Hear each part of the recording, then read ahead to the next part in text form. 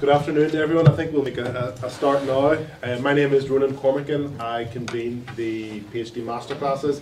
I'm very pleased to have Dr. Mazhar Ilahi along today to give us our masterclass.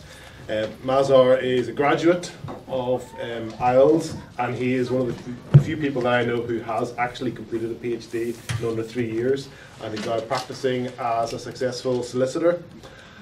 So the subject that Mazhar will talk about is how to complete in 3 years, and perhaps also a little talk about analysis and methodology. And as ever, it's designed as an informal class. So if we have any questions for Mazhar, please, I'm sure he'll be happy to stop and take questions or discuss at any point along the way. Thank you very much. Good afternoon, everybody. So I would be just sharing my experiences, whatever I learned from mainly 3 people, Dr. Helen Zantaki, Dr. Lisa Webley, and Professor Avram Shah. So I take them as, to all of them, as my parents for the research family around here. And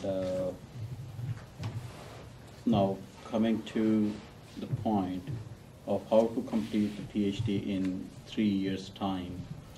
My experience is that whatever we read all along our research, instead of putting it aside, it's better to write. And if we write at least 1-2 pages at the start, and in 3 years' time, we end up with nearly 200,000, 250,000 words very easily.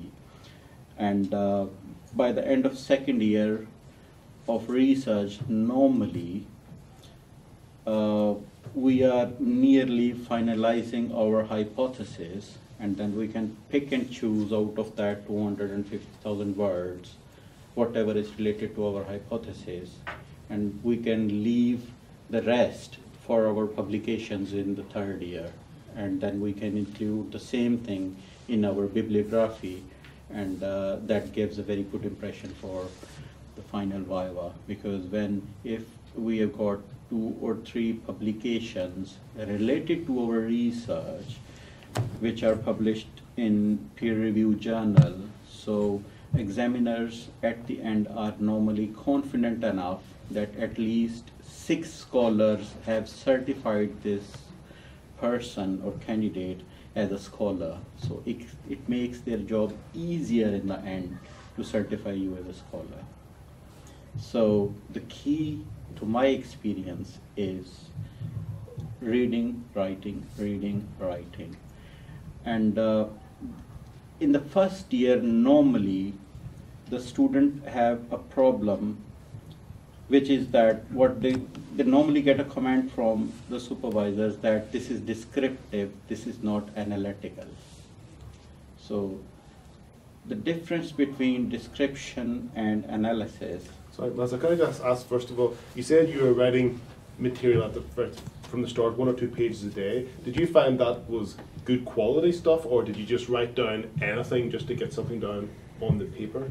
No, good quality and relevant to the research. But every person has his own capability and qualities. So some people, for example, for me, for my 1st chapter, I received a comment from my supervisor, Professor Helen Zantaki, that this is very well written, and this is one of the best few chapters that I have so far seen in my research, but how it relates to your hypothesis. This was the 1st comment.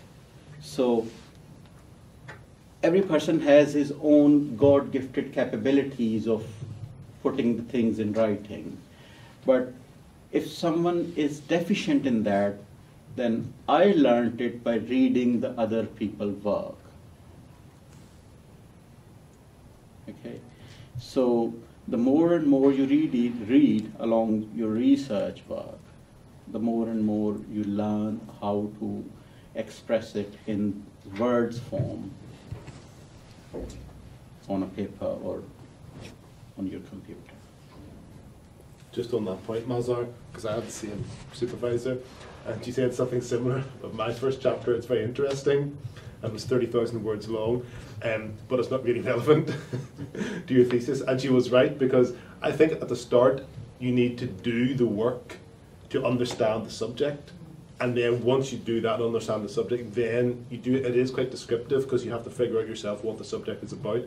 And then once you've done that, then later on you can go on to do the proper analytical work, which builds upon the stuff that you've done at the start, but you probably will delete most of the stuff you've done at the start.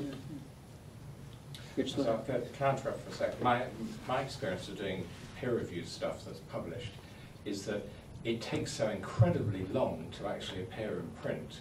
To do a PhD within 3 years, you'd actually have to have written it almost as soon as you started, because it can take a good 2 years to get published. So I like the idea of doing stuff for peer-reviewed journals, but it makes me think, God, I have to start like immediately. Would it be advantageous in regards to publishing if probably you were, I'm in the Institute of Commonwealth Studies, so I know the HRC, so maybe liaising with them before and trying to see whether or not you can do that kind of thing before, so that you have a head start? I don't know. I think I agree entirely with Mazhar that it is really good for your PhD thesis if in your exam you can say, and chapter 1 has been published in this journal, because it does mean that some other scholars have said, yes, this has got the mark of quality to it. But you're right, it does take a lot of time, and it depends what journal. If you're lucky with a journal, because I know I do quite a lot of peer review, and if you're lucky you can get in within a couple of months, but sometimes you can be very unlucky, it can take a year or more. One solution, Ronan, might actually be for us to submit things to our own law journal, or whatever it's called. Yeah, the student? Yeah. Well, yeah. That might be a way of that's true. Speeding up the process. I think there's a certain amount of, what's the word, nearly snobbishness about student law journals, and I know having worked with Mazhar on the student law journal, I think sometimes it's not as highly regarded. It isn't as highly regarded as a proper journal, so it doesn't quite have the same cachet that publishing in a proper journal would have. Yeah. But it is a good idea. But if you know the people in the journal or the people in the area, then I think if you can speak to them in advance about it, that is a really good thing to do. So I know that something in my PhD, I've had two pieces published already, and then I've got them published, and then I've developed them even more in the actual chapter. So it's helped the writing of the chapter a lot as well. So if you can speak to them in advance and say, is this within the scope of the journal? Is this the type of thing you will publish? Do you think this is good enough quality? And then getting it in there, it is really helpful. Yes, and secondly, there is one more thing, that instead of publishing your own chapters as it is, or with certain modifications, my idea on top of that is that it would be good if we publish the additional work that we have done instead of the core work of the thesis. For example, you need 80,000 words for your PhD, and end of the day, by the time you finalize your hypothesis, you have got 150,000 words. So instead of publishing out of that 80,000 words, it is better to publish out of the leftover work. And then you can relate it somehow within your body of thesis. You can add some footnotes about that, and then that's how you can add it to your bibliography. Did you have anything directly in your thesis which was actually published beforehand? No.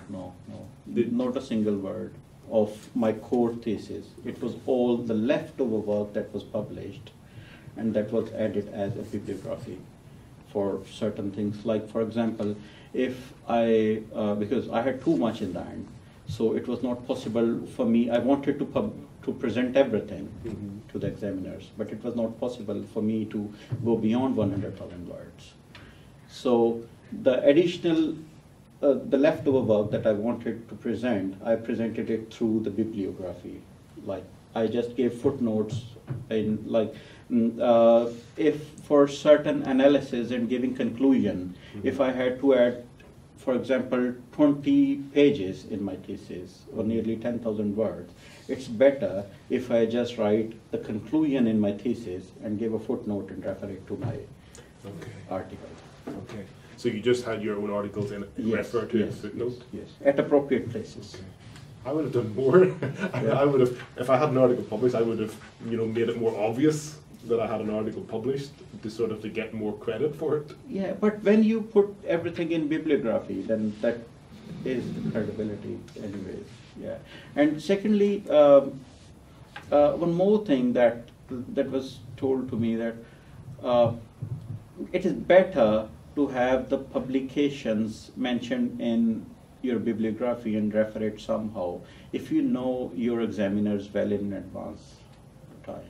It's better, because normally it is said that whenever someone comes, he's of your field, and he or she is of your field and area of expertise, and whenever someone comes up, he always looks at the bibliography, and if he finds his own name in there, okay, so it gives an edge.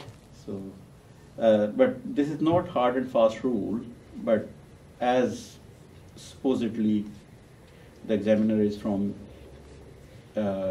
your research area, so it's better to mention him and your own publications also. But so of course, this is subject to knowing your yes, of course, your examiner. Of course. 2 years ahead of your examination date. No, not so. Normally, by the third year, by the time you have finalized your hypothesis, you are in the process of structuring your thesis. Okay, by that time, nearly 6 months ahead of your completion date, normally the supervisors discuss. I like the word choice normally, yes, because I find that very odd. Normally, you get to know who's your examiner a few weeks ahead of it. That's how I have noticed. Even Salim, who is quite conscious, he recently discovered, and I discovered 15 days before my Viva, and I don't know if anyone has this book. I don't think we have any. When did you discover it in your case? That was nearly 3 to 4 months before. That's very lucky, very old. Yeah.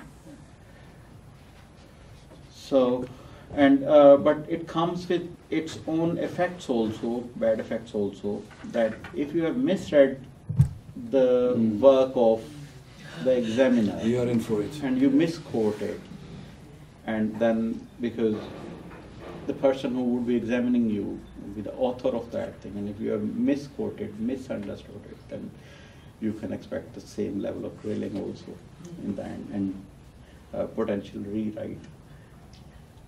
Although, would you say that that's where your supervisor comes in? I don't know. To assist on the line that you're taking? Yes, here comes the role of the supervisor, or what is his job, his or her job. His or her job is not to me, to my understanding, is not to confirm that whether you have misread or read it properly. His or her job is to guide you about the structure, the methodology, the hypothesis, and to some extent the originality of the work, and whether it conforms to the regulations or not. So he or she probably is not going to, test the authority of your conclusions, or that is your work.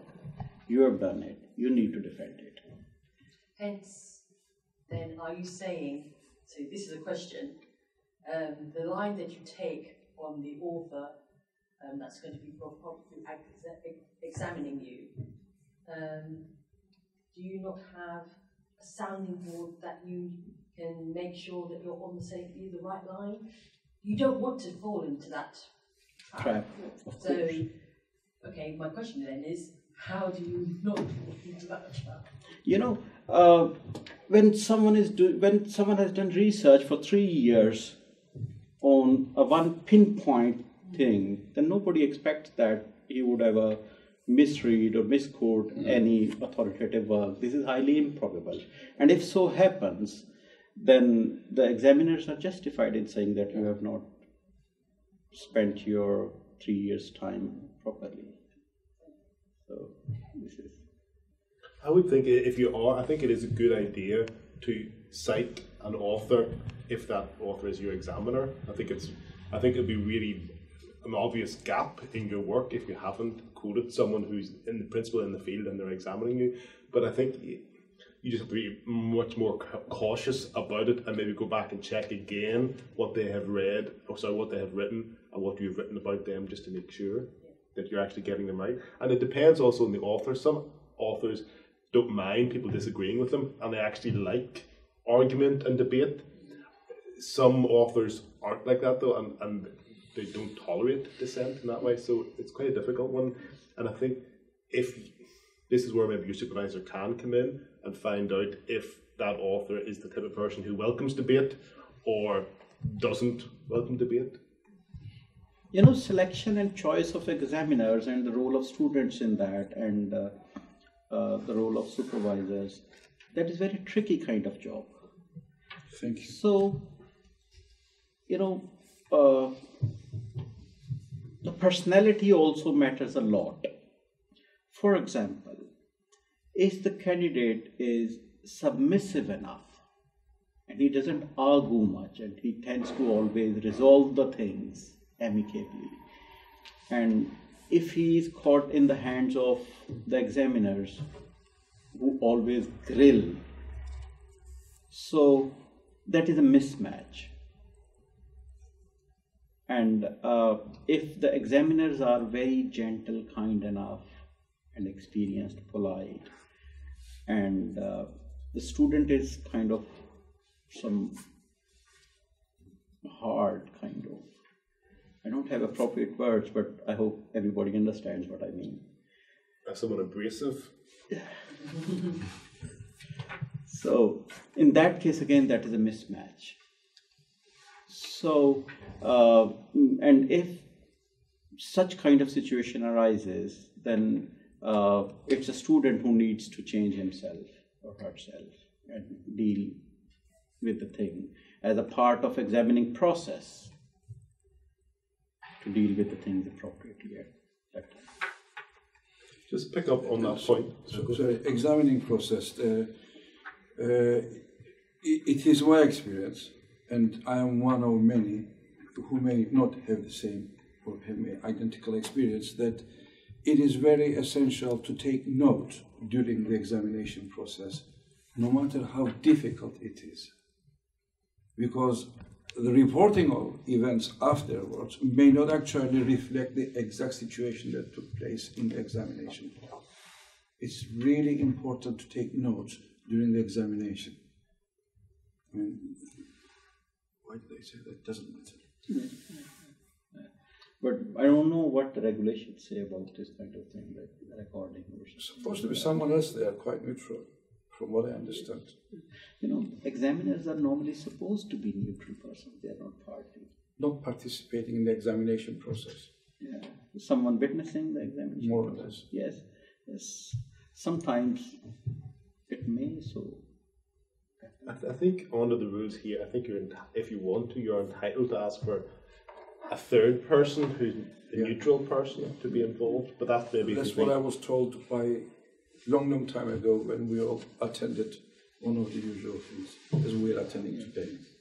I think just to pick up on Mazhar's point about the examiners, if you've ever appeared in court, one of the things we learned was always know your judge. So you have to know who the judge is, and then you can plead your case to the judge. So I think you have to do the same kind of research with your examination, so we know who your examiner is going to be, and then make sure if you have the chance like Mazhar to know in advance who your examiners are, then you can direct your thesis accordingly and also know how to deal with them in the examination. So knowing if someone is abrasive or conciliatory or if they expect you to argue with and fight with them, or they'll be upset if you're abrasive with them. And I know whenever Ahmed was going into your exam, we had a lot of discussion about what way you were going to deal with the examiners. Absolutely. But there is one more principle of the practice which doesn't apply to the Viva, and that is that we may lose our case, but we should not lose the judge. So that doesn't apply to the research, because we cannot lose our thesis and win the examiners. We need to do the both at the same time. Need to do both. Okay, now coming to the point of analysis. So that is the comment that everybody normally receives in the first year, that this is all descriptive, this is not analytical. This is the difference of search and research. We do hard to find the books and paragraphs, and sometimes it takes days to find an article, a journal from a journal in the library. So that is a search process. We cannot take it as a research process. Research comes after application of mind on it. That what you think about that. For example, in this room, we can describe that there are white walls, blue shades, 8 to 9 windows, white lights, a few portraits around, 2 doors. This is description. But if we start with that this is very bright and airy room, it has got white lights, it has got 2 doors, it has got so many windows, and this is a good room. Now, when you have applied your mind on this description by concluding that this is a good room, this is a bright room. So the whole description in the middle, and by adding something on the top and in the end, this description is analysis. So search, research, and application of mind. So this is something which is expected from a researcher, that he or she would apply his mind on it to conclude something. And whether that conclusion is based on sound reasons is question of methodology. For example, there are certain things for which you may need to look at the statutes or provisions of law only.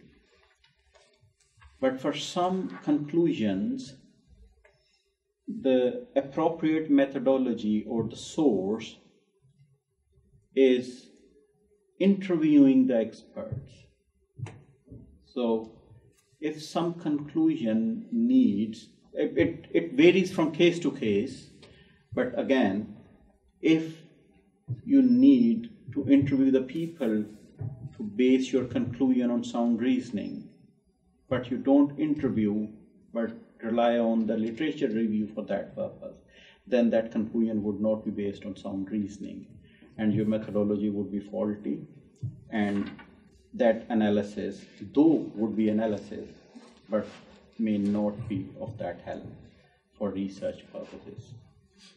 Now, what methodology is to be used, what sources are to be considered, it is a question that cannot be answered by, in some certain sense, that relies on, that is based on every case, different research point, different. So there is no hard and fast rule for that. But normally, in the research of law, doctrinal approach is adopted, and the sources are normally the statute book, the case laws precedents, and academic literature, and these are normally 3 sources, or sometimes the interviews. That is the general standard, but it may vary from case to case. So, Mazhar, can you tell us a bit about the process of how you actually physically worked on your PhD? How you did it on a day-to-day basis, how much you read, how much you wrote, the nature of your work, how much effort did you have to put into it? Sorry, can I ask you to preface as well? Where did your idea come from? How did you, when were you thinking about that idea to make sure that you're going to be on that 3-year timeline?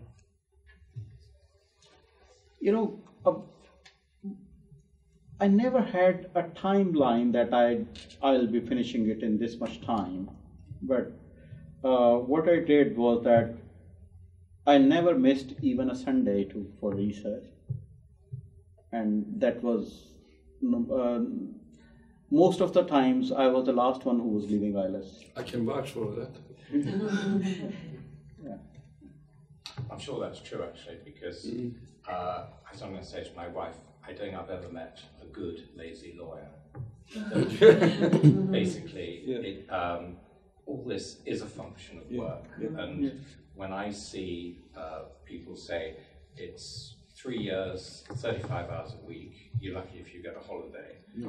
I sort of think to myself, well, actually, if a lawyer was doing it, a practicing lawyer was doing that full time, that would be like only half time, because you regularly 70, 80, even 90 hours a week. Yeah, easily. Yeah. So it's, I love the idea about being very structured. I mean, I actually, every day, I keep a timesheet. Yeah. And that's simply because I work to a timesheet, and I tell myself, you are doing 6 or 8 hours, and I don't go to bed till I've done them. And that's it. Exactly. It's pathetic, but it works, for me anyway. Sorry, with regard, analyzing both questions from you and from Ronan, my comment is that when you start, you got to start with a challenge in your mind's eye. You got to start with the challenge, the reason why you are addressing your entire life for this very, very purpose. So it's got to be the question that you want to challenge it. What is the problem? Where does the problem lie in? How do I get to the problem? Do I have an answer to this problem within the existing legal system? To me, that is the first step of any research. Please comment if you disagree with that. You cannot simply go on reading ad infinitum and writing ad infinitum like I have if you don't have a purpose for your reading. Yes, we always have the purpose, and that is the hypothesis, in fact, that we start with. Thank you. So we start with the hypothesis even before publishing. Thank you. But I think Lady Dell was saying, how do you get the idea in the first place? Yeah. Which then leads to the hypothesis, presumably. Yeah. And I mean, my experience so far is that it almost has to be vocational. There's something that you feel so strongly about that nothing's going to stop you doing it. And for me, it took me a while to actually narrow it down to something quite small, because I want to change the world. Yes, another thing, to my experience is that I have observed and seen, is that normally the students who come, like, who do their O-levels, A-levels, GCSE, then LLB, then LPC or whatever, practice or LLM, or coming to PhD directly at the age of 23, 24, they take more time to complete the PhD. But the people who come with a practical experience and then comes to the research, then they are much used to of doing the things quickly and practically, and then their capability of analysis and understanding that what is analysis and what is description is much mature than what is of normally the candidates who are coming in continuation of their academic continuity. My experience before coming to the PhD was that I was working as a judge in my local jurisdiction there, and we used to do the courts from 8 till 3 o'clock, and then after 3 o'clock till late 8 o'clock, 9 o'clock, we used to give dictation to the stenographers for the judgments and everything. So having done that for a longer period of time after my LLB and then coming to PhD, so the switching was from practice kind of thing to academic. That was the only difference. But the habit of, instead of giving dictation and typing it our own, and the capability of analysis and capability of summing up the things, and I think that was the difference, that I was able to upgrade even within 6 months of start of my PhD. So, Mazhar, that your advice is that you should all work for 10 years first of all as a not judge? for 10 years, but It's for 20 years.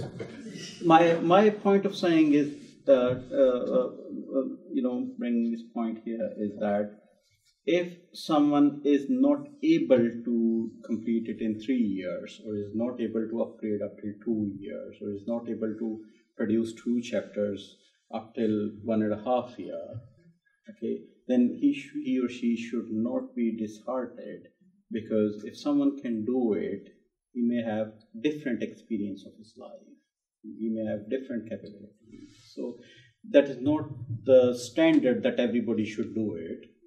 And one should understand the reason behind that, if someone is doing PhD at the age of 40 or after that, and someone will get the premium of that qualification from the age of 24 or 25 or 26 years.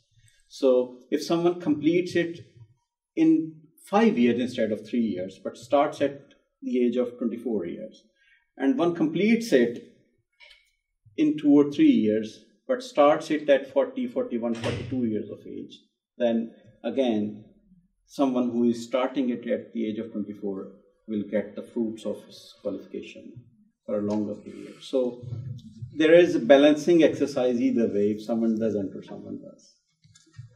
I'm sorry if I raise my hand.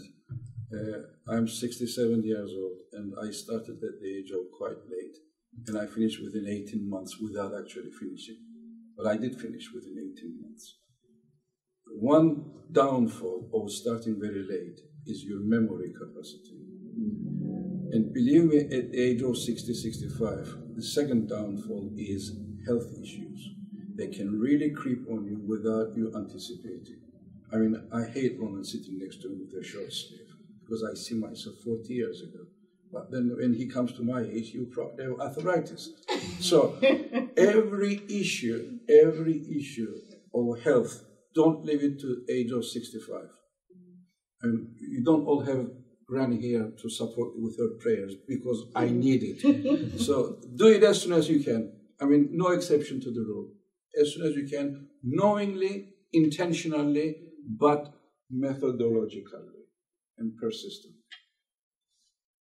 Can you address the question then of when you had your idea, or when your idea crystallized? Was it at the start, or was it halfway through your thesis? Of the hypothesis or of the time? Yeah. No, of your hypothesis. That was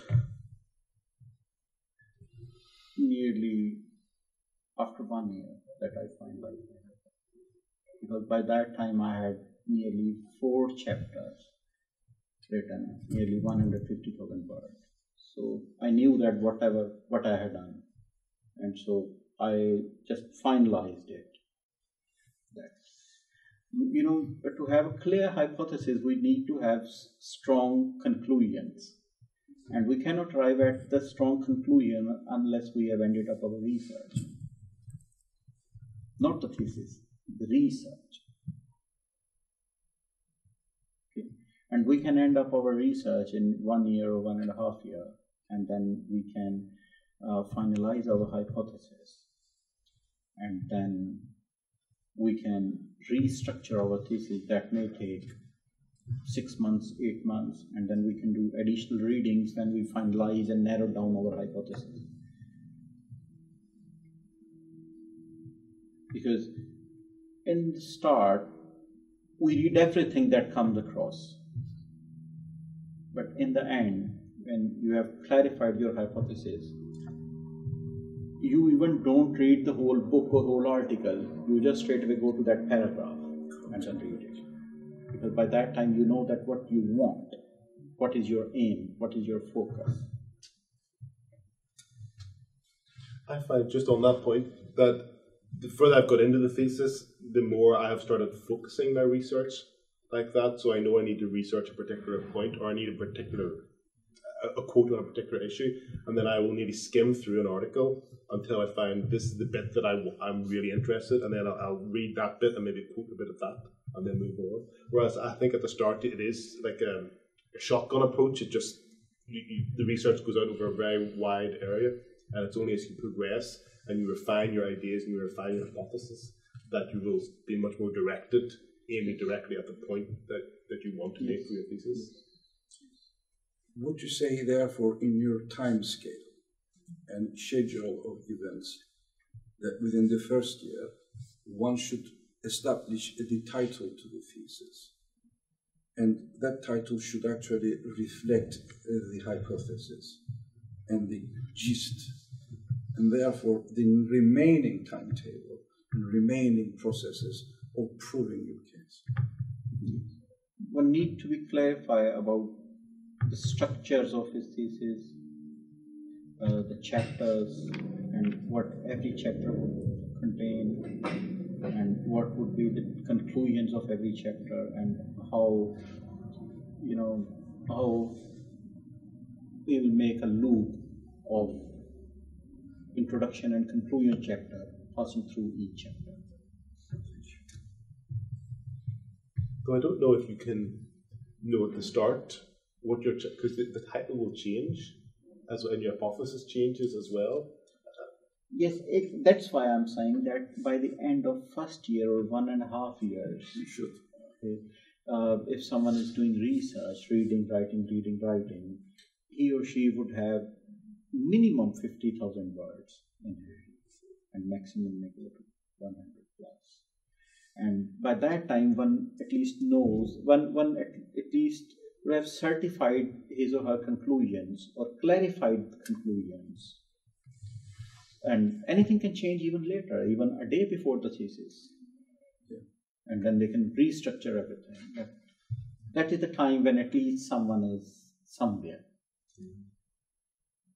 And that's the time when students are normally upgraded from MPhil to PhD. Can I get an idea of how much time people spend on a PhD on a daily basis? Calvin, you said you do like maybe 6 or 8 hours a day on it? If I look back over the last 5 months, it's about 35 hours a week. It isn't more than that at the moment because I'm still doing other stuff.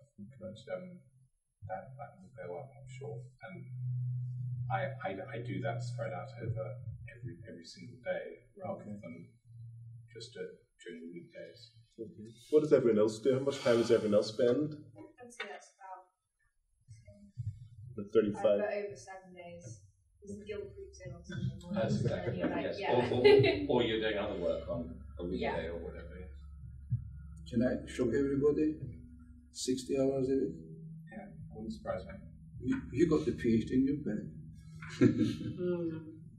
And I'm sure Somebody told me he spends 7 hours every day, minimum 7 hours. He's gotten his PhD now. Make sure he spends 7 hours every day. What, 5 days a week or 7 days 6 a week? days a week. 6 days a week, so Sunday's free. So 7 times 6 is 42 hours a week.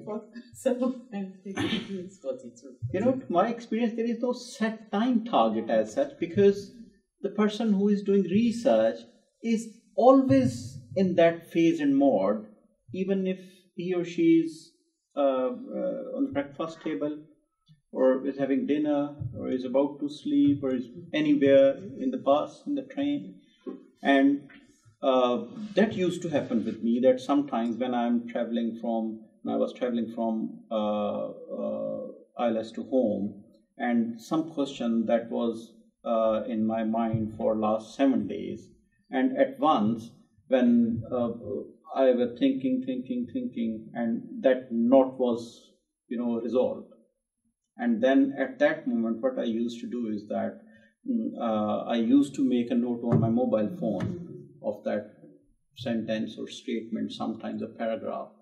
And then the first thing I used to do after reaching home was that I used to open my laptop and put that in there. Sometimes we keep on researching for a week, but we don't get what we actually want. But sometimes in split of a second, we get something that gives us idea of, was 20,000 words to start something new. So there is no exact time frame. So, but there is, of course, we need to read with consistency.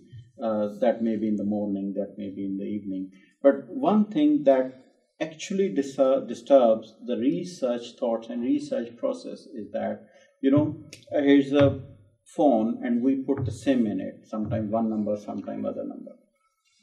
In the brain, if someone has put the SIM of research and in the evening he takes that out and puts the SIM of the work, then it's really difficult and hard to cope with two things at the same time. Single-mindedness.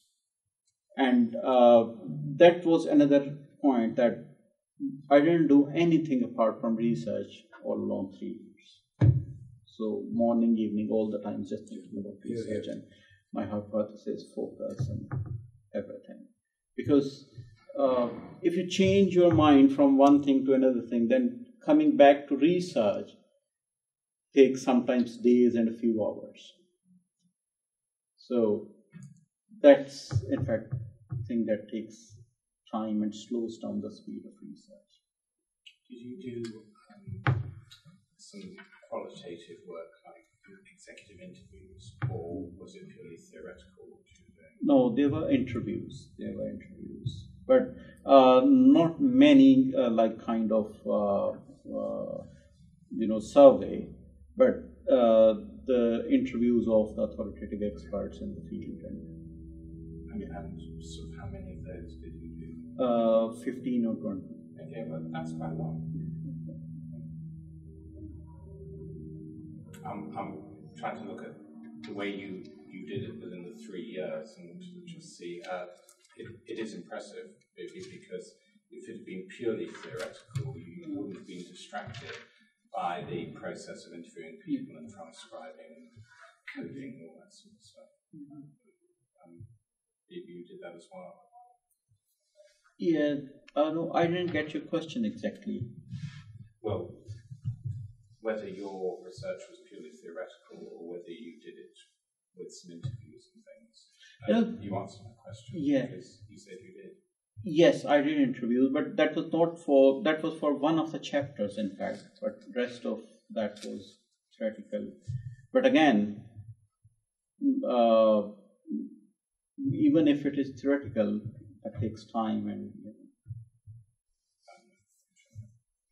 I think just on the point you're making about focusing on it, because I work as well as doing the PhD, it's very difficult to switch mindsets. And if I haven't done PhD for a while, it takes several hours at least to sort of get into the mindset of PhD and then picking up where you left off. It's not something that you can just go straight back into and start writing straight away. You have to think about it again or get into the mindset or read what you've done before and then start writing again. No, if we don't do any other work, then it is easier to. That is what you are asking. Yeah. It's work easier outside the PhD. Yeah.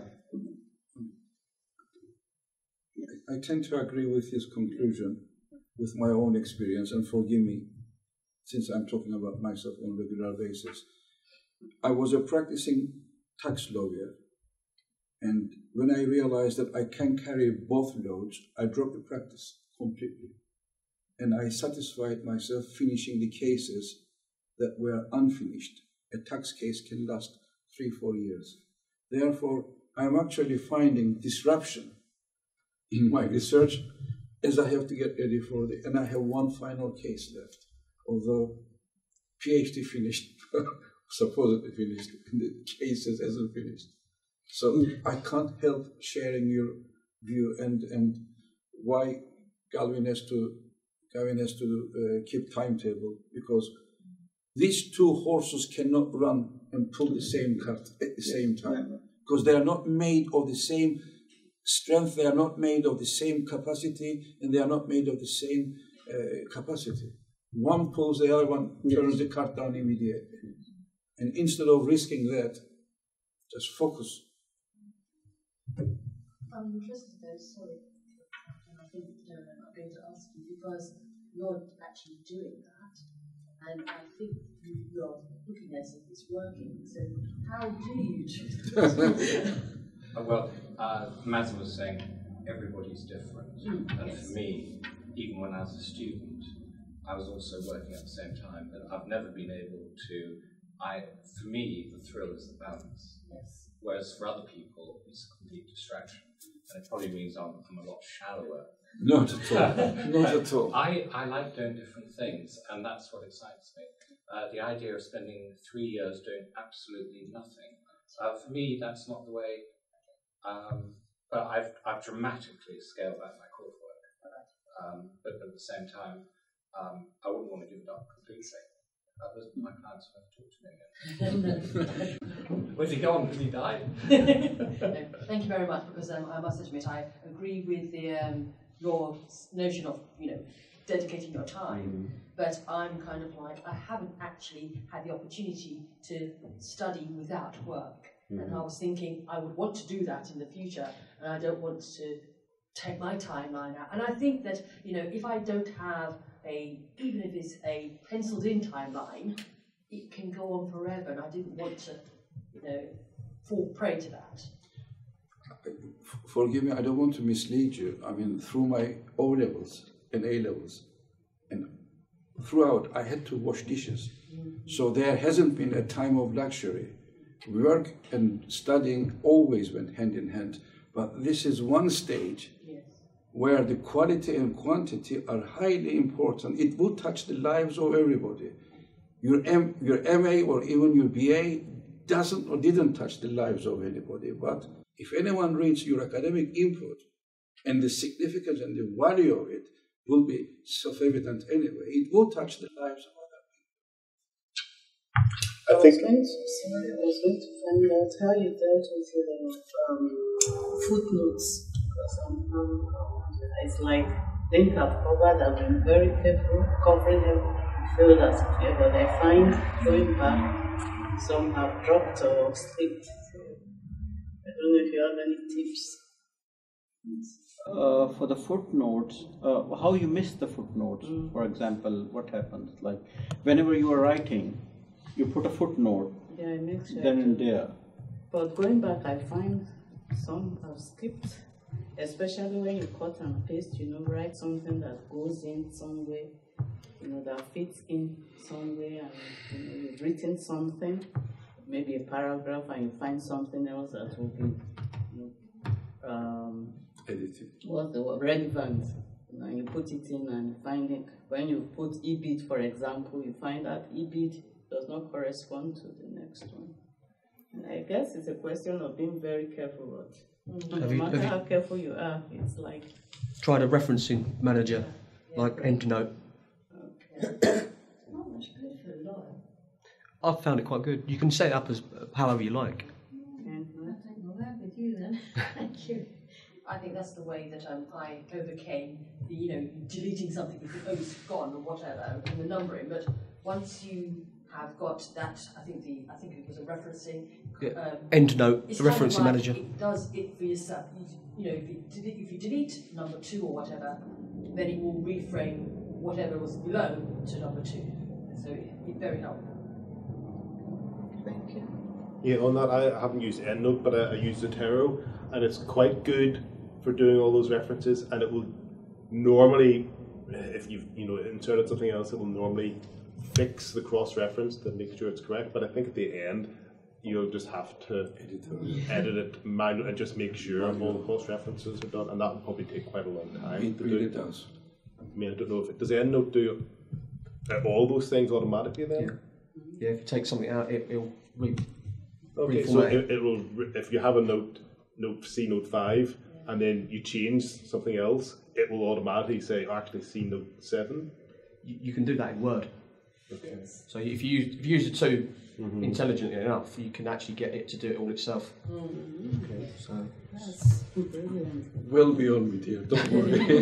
In that case, you're going to give us a class. On how to do that. He just That would be invited very helpful. himself. You know, Narayan upstairs, Yes. he gives classes for this. Yes. Yes, Narayan, one of the computer people in the library, he does give classes, And tutorials. And the Yes. EndNote, does he do EndNote as well? Yeah. And So And there is one-to-one session also. Yes. Sometimes. Pascali as well. yes, Pascali. yes, he will. So Narayan and Lindsay. Lindsay, yes. Very useful. I relied on them completely.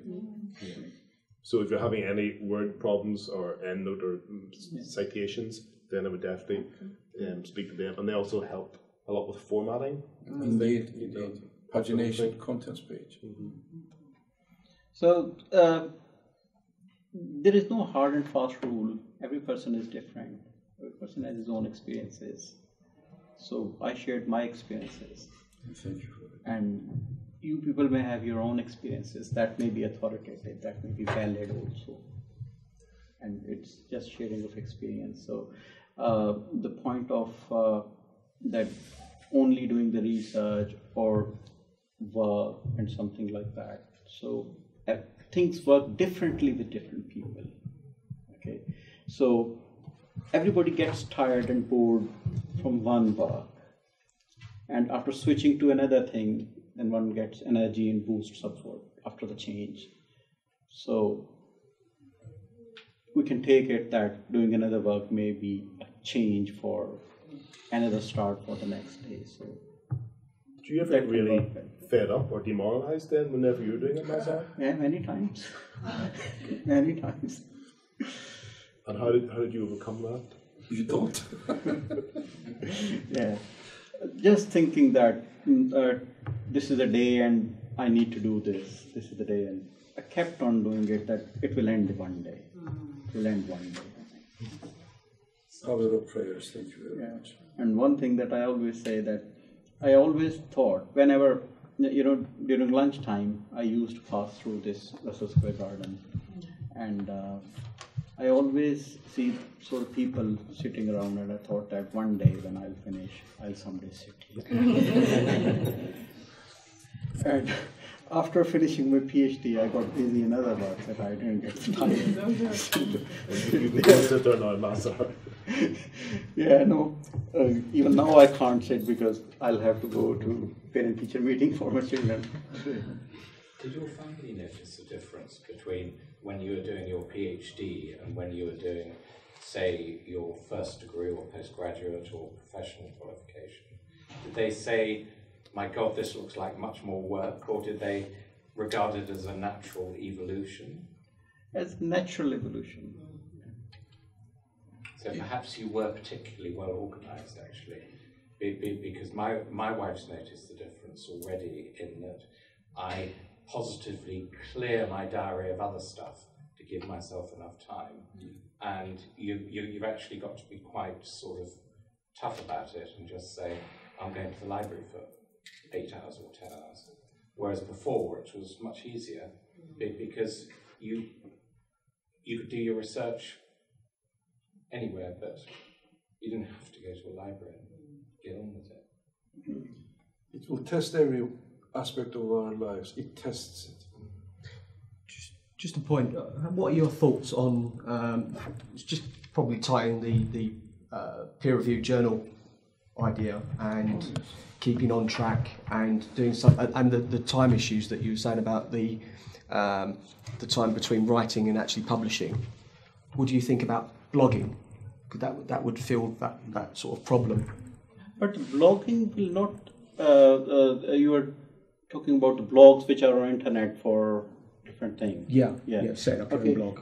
You cannot mention that for your bibliography? No, but just about keeping some sort of writing going. So you're researching the blog that you're writing. It's a happy medium between doing the peer-reviewed journal and perhaps just keeping something going all the time. Yes, so you keep an idea going. Yeah. And you can learn from the comments of the people also. Yeah, Getting and feedback. And then if there's really worth mentioning comment, then you need to mention specifically in your biblio that these were the comments made. And that's a good way of research also. You just throw an idea and then you get the comments. Yeah.